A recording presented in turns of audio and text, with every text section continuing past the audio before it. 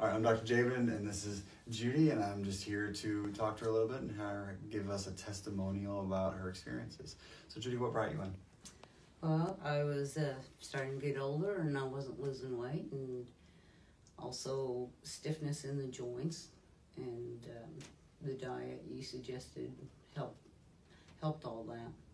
So we started a program of an anti-inflammatory diet, and the diet itself is just to help the body regulate a little bit better. And she had a goal to lose weight and to work on joint pain and a little bit of fogginess in her thought process. So once we started the program, what kind of success did you have? Overall, I lost 60 pounds. That's a lot of potatoes or a lot of sugar. Because when you think of it, a big bag of potatoes or 6 bags of sugar, and that's what a lot of it is it causes inflammation, those starchy things and the sugary things. And where'd you start weight-wise? Was it about 180? 180. 180, Mm-hmm. And now we're over a year out, right? Yeah. So past where we stopped the diet, we're over a year out.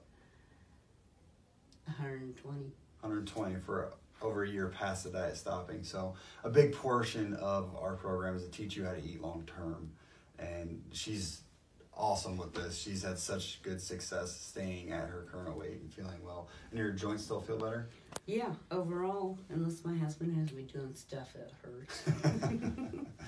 All right. Yeah. Anything else you want to say? It's not just a change in diet, it's a lifestyle change. And thinking different ways how to do it and be creative with fixing the food.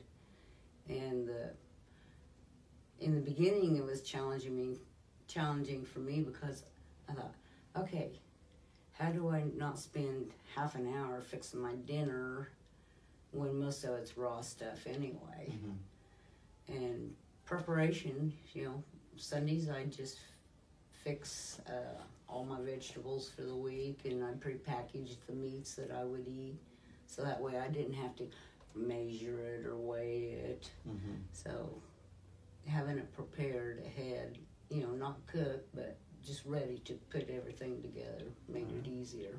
Perfect. Well, thank you.